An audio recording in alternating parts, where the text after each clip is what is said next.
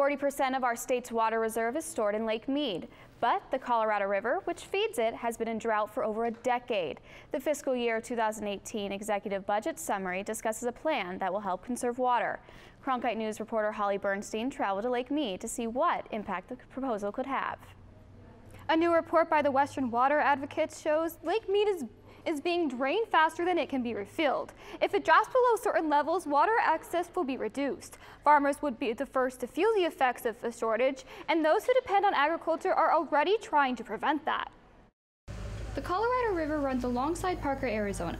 Many depend on the river for tourism and business, and the Colorado River Indian tribes rely on it for their primary economic activity, agriculture. It started off with our canals being built years ago into watering our farms. But there's less water in the river due to an extended drought lasting for close to 17 years. If you went up to Lake Mead, you could see that line that shows where it used to be and where it's now. Today, the water level stands at 1081 feet. If water elevation drops below 1075, 1050, or 1025 feet, the water delivery to Arizona and Nevada is reduced at each step.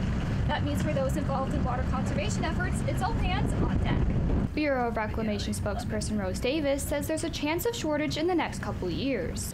Our current predictions based on our August 24-month study, which kind of sets out the water deliveries for the following year, says that in 2019 we've got about a 33% chance of shortage in the lower basin. The Colorado River Indian tribes have the oldest water rights on the river, and they would be one of the last to lose access. But the tribe proactively joined a pilot program to reduce their water use. We fallow some of our lands. Instead of farming on those lands, that water that would have gone there would go back into Lake Mead. The river is a big part of the Colorado River Indian tribes' culture, and Moses said they've been educating tribal members about what's happening. It's a little disturbing to people when you find out, when they say, oh, you're not going to farm there, because we've been farming for so long, you know, and then we say, oh, we're not going to farm there. Why not? According to the 2018 executive budget summary, Arizona has been in negotiations with California, Nevada, and the U.S. Bureau of Reclamation to prepare a plan that will conserve water in Lake Mead. But there is a cost, and Arizona's share would be $2 million per year for 3 years. In the broadcast center, Holly Bernstein, Cronkite News.